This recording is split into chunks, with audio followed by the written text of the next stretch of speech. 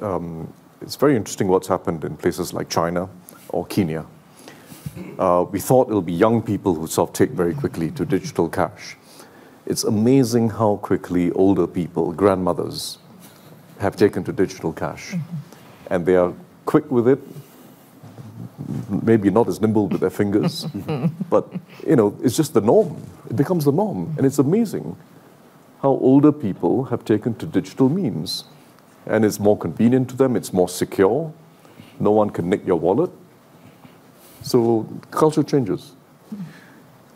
I think also culture changes when you fix a problem. And I think there are so many people that are strapped in the cash economy today that if they have a window into the world's economy and the ability to digitize their money and have more opportunity, it changes their lives. And as a result, culture change happens really quickly when you solve a real problem for people.